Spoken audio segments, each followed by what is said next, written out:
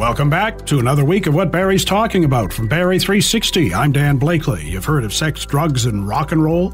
Here's a twist. Sex, Drugs, and Pots and Pans, a cookbook with a rock and roll influence. Cope Service Dogs recently lost Buddy, one of its greatest ambassadors, and as a result, one of its greatest fundraising events. But Buddy's legacy lives on in a new event. We'll tell you more about it. And local first responders will be getting an added boost from the opening of a second Firehouse Subs location in Barrie. But first, real estate, the market in a correction period, home values falling after hitting record levels in the early part of the year, interest rates nudging higher, prices affected, sales affected. We've heard about drastic swings in some places, but what about Barrie? We went to the source, Barrie 360's Ian McLennan, getting the lay of the land from Luc Woolsey, president of the Barrie and District Association of Realtors. Interest rates have gone up. The market appears to be volatile. Every market is different, but specifically proper to Barrie, how much year over year change have we seen in terms of, number of houses sold, what they're selling for, and, what makes this market maybe different from others? Yeah, we've definitely seen a decrease in the number of inventory changing hands over this last year. For August specifically, our most recent stat release, we saw 165 units sell in Barrie, and that represents a decrease of about 19% year over year in terms of just the amount of inventory. To be honest, we're not sitting at a low amount of sales. What we had a very high amount of sales last year, so that number is actually not concerning. What we have seen, though, for the first time in all the years that I can remember, is an actual price decrease. So we saw a very, obviously, high market activity over the last few years that peaked in February of this year, and we did see that February peak gradually declining over the last few months, but for the first time now in August, we're seeing a price slightly lower than we were this time last year. So August 2022 versus August 2021, we're actually below in Barrie by 5%. Now, Bank of Canada has indicated the expectation will be we're going to continue to see interest rates rising to get a grip on inflation. How much of an impact, or what sort of crystal ball gazing is your association doing and looking ahead, going what the impact might be here locally? Yeah, I think we've seen the brunt of the impact already. When interest rates started to go up, that did give some people some sticker shock, and they had to reevaluate, obviously, their purchasing decisions. So we saw that cooling. I think we've seen prices come down now to where I think is the low or very close to the low in terms of that. Prices will continue to be affected to some degree by the interest rates, but I think people have kind of baked that into their plans at this point. So this is, in my opinion, is pretty much going to be the bottom of the pricing barrel. People who might be thinking of selling, wondering if now's the time to move upward or downsize or make their first purchase. What advice would the association give to people right now who are on that level where they're not sure if they should bite or not? I mean, as you said, we don't have a crystal ball, so it's impossible for us to know going in exactly what prices are going to do, whether that be up or down over the next few months. What we can say, though, is in 90% of cases when people are buying and selling, they're doing both, right? So if things have come down a little bit on your sale price, they've also come down a little bit on your purchase price, and vice versa when you go, up and down. So, if you are selling something to retire or cash out or leave the country, that's when things are a bit more tricky, as you got to try and time that a little bit. But when you're making a move from one home to another, generally that all balances out. The right time to buy or sell is when the right time is for you. And the market right now, in terms of kids are back in school, does it pick up now at this time of year during the fall? Yeah, we generally see a little bit of a lull through the summer as people are doing their vacation plans and things like that. As we get into the fall, as soon as the back to school rush is over, we tend to see that pick up as people try to get a little bit of a step out to get into something new by Christmas. We heard from some people that when the market was hot, people were getting good money for their homes, and they still are technically, that people that were renting within those homes suddenly had to find another place to go because they wanted to cash in. We've heard now that that's changed a bit, where people just aren't sure they want to take that step, and that may be good for renters. Do you hear that, or how you play that out? I'm actually hearing the opposite in terms of rentals. What it comes down to is the rentals are going to be much more affected by these interest rate hikes than anything else, because the investors are highly leveraged. The investors are generally at 80% loan to value on everything that they're purchasing to rent out. So when those rates go up, their purchasing power goes down, and their cost to carry these rental properties is increased, and they're raising rents to try and accommodate for these new costs. It also tends to dwindle the supply of available rentals because there's less people jumping in to purchase investment properties when rates are high. But in terms of people, selling their homes that were privately owned, just out of one-off in order to recoup that cash, that happens as people reinvestigate their portfolios, if you will. But I wouldn't think we saw a great increase or decrease in that based on the rates. When prices are very high, obviously people do want to sell assets. But for the most part, a large amount of the rental stock is held by larger scale investors, and they're not really swayed by that. People that are living in the GTA want to buy their first home, whether it's, brand new or one, that's already been lived in, so to speak. We read that, they have to go further north, and Barrie is obviously a popular destination. From a cost standpoint, are we still reasonable compared to, the greater Toronto area? Yeah, everything's relative, right? So as the prices increase in Toronto, that pushes people into, say, Richmond Hill and Newmarket and Bradford. And as they increase there, it pushes people to Barrie and into Orillia and so on and so forth. We're seeing an average price point in Toronto, which is still hovering right around the $1 million mark, whereas we were touching that earlier this year here as well, and that was kind of pushing people further north. But now we've settled to around the $710,000 mark as being an average price in Barrie, so it's still almost a $300,000 difference versus the GTA, which can be the deciding factor for affordability for a lot of people, for sure. And anything else you'd like to add? As we've said, that the right time to buy or sell is when the right time is for you. You can't be too bogged down by market conditions. There may be some tweaks to the plan depending on what things are doing out there. But if it's a time for you to get a larger home for your family or a downsize, generally we can balance your purchase with your sale in order to get you in the right situation. And you're not going to be too affected by whether the market is up or down if we're going to just put the cards on the table for you. Barrie and District Association of Realtors President Luc Woolsey in conversation with Barrie 360's Ian McLennan.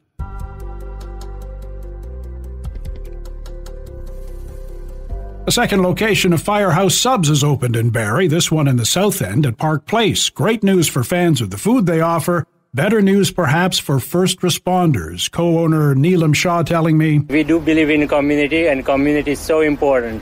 And what our Firehouse and us as a franchisee believe is in life-saving equipment. It is so important that we can make a difference in the community. Simcoe is very important to us. Last 3-4 years, we have donated a lot of equipment to police, paramedics, and we have also worked with Elizabeth Fry Society, Salvation Army. There is also a place called Open Fridge. We are ready to support any community group that needs help. And we do believe that we want to make a difference in Simcoe. Having one more location, that means more money, more funding for us to provide it to our first responders. How did you come to get involved with Firehouse Subs in the first place? I used to be with the Little Caesars. I had a couple of franchise restaurants, but my nephew wanted to get involved with something. And when we were looking into it, we realized how much they get involved with community, something we both strongly believe in it. And we love the food, the quality of food. Obviously, we slice our meat and cheese every morning, hot steam cooked meat and toasted bread. And you try it once, you're hooked for life. I noticed something when I've been up to the shop in the North End. You had buckets there, and there's something special about those buckets that you sell. Well, people love our pickles. We give pickles with the sub, and when we empty those, we wanna, instead of discarding, we are selling for $3. All $3 go to Public Safety Foundation. All that money comes back in community, and community member gets to use it for token of a price compared to what they would pay in a big box store. So we do believe, and we also ask for a roundup. So if your bill is, say, $19.50, we say, hey, would you mind rounding up to $20? And that 50 cents goes to Public Safety Foundation. Back to first responders for a moment. You've given a lot of donations over the years. Do you have a new target for this year, or are you waiting to have people come and say, help us, help us? What we do, we reach out to Barrie Police Fire Department, we reach out to paramedics and say, what can we help you with? What kind of equipment you need? And then we go through process of applications and everything. And the last one we did, it was Barrie Police drone, $45,000 drone. And they loved it because they had an older one. And I was just talking to our MP and said they just used it recently to help somebody locate. And, we have a lot of older population. Sometimes they get lost. All those things come in handy. Major accident. 400 is known for having accidents. So some of those things do make a difference. And saving 5 seconds or 10 seconds makes a huge difference to first responder, getting there quicker, Thanks for coming to Barrie. Thanks for coming to the South End, and we'll look forward to seeing you some more. Thank you. We appreciate all the support we get and love we get from Barrie community. Neelam Shah is co-owner of both Firehouse Subs locations in Barrie. What Barrie's Talking About is a weekly podcast featuring the best Barrie has to offer and more. You can make it easy to connect by subscribing to What Barrie's Talking About through podcast distributors such as Spotify and Apple. Still to come on What Barrie's Talking About, how you can buddy up to help cope service dogs, and a classic rock lover's guide to fan-tasty cooking. Now this. This is your Cool Concert Listing.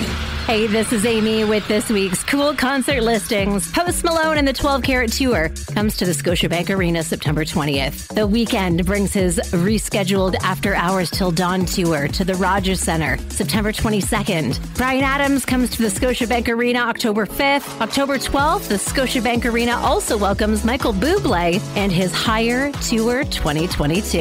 Måneskin arrives to history in Toronto November 21st and 22nd. Finally, Sarah McLachlan will be at Casino-Rama November 26th. And make sure you are listening this upcoming week because it could be your chance to win tickets to a recently announced show. We'll have more on that. Good luck. For ticket information and more details, go to 1075coolfm.com. Stay up to date at 1075coolfm.com. This is What Barrie's Talking About from Barrie 360. I'm Dan Blakely.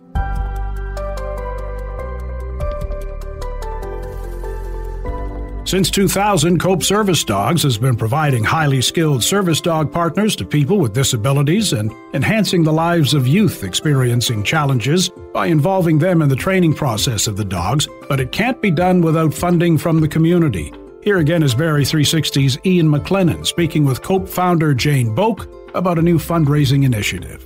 Our fundraiser this year is called Buddy Up for Cope, and it's a bit new, but not completely new, because it started really back in 2018 when Buddy, who is a long-time Canines in the Classroom dog, was retiring from his career. He was trained by different students and helped them gain confidence. When he retired, he and I paddled around Lake Simcoe for 8 days, and that event was called Buddy Paddle Simcoe. Buddy unfortunately passed away at the age of 16 and a half years in January, and we're taking an opportunity to honor him and all of the dogs who are kind of career Canines in the Classroom dogs with our Buddy Up for Cope event. And how long does the event go for? And this is how much you're looking to raise, I guess, for both Canines in the Classroom and Reading Buddy program? We'd love to raise $30,000 to help our Canines in the Classroom and Reading Buddy programs. And what are these programs briefly? What's the involvement with the canine and from there? The unique aspect of our service dog training program is that the first year of training takes place at high schools. So the puppies and dogs are transported to high schools, and students learn how to train them to become service dogs. And in the process, they get lots of great leadership skills, communication skills, and a lot of improved mental health. So that happens in high schools and Canines in the Classroom. But part of that program is also taking the dogs that they've trained, and we do field trips to elementary schools to help children read. So it's all facilitated by the high school trainer. They sit on a pillow with the dog, and the child reads to the dog.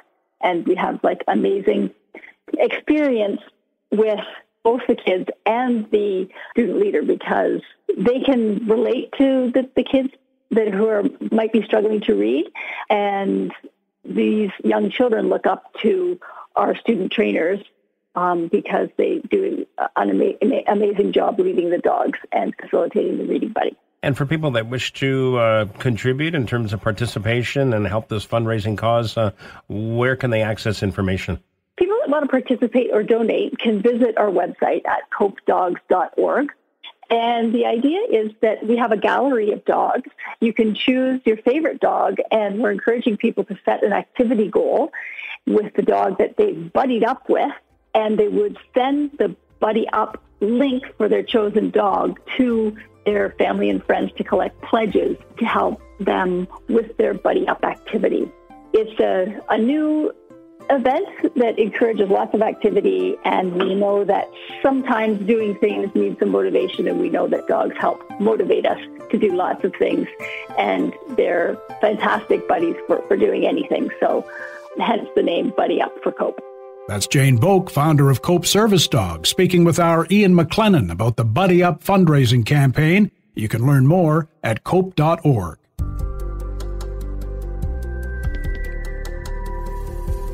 Right then, let's see what's on the menu. Perhaps some roasted red-hot chili pepper soup for starters, followed by Paradise by the Oven Light meatloaf, capped with some Moody bluesberry muffins. Some of the many classic rock-inspired recipes you'll find in Wayne Sumbler's Sex, Drugs, and Pots and Pans cookbook.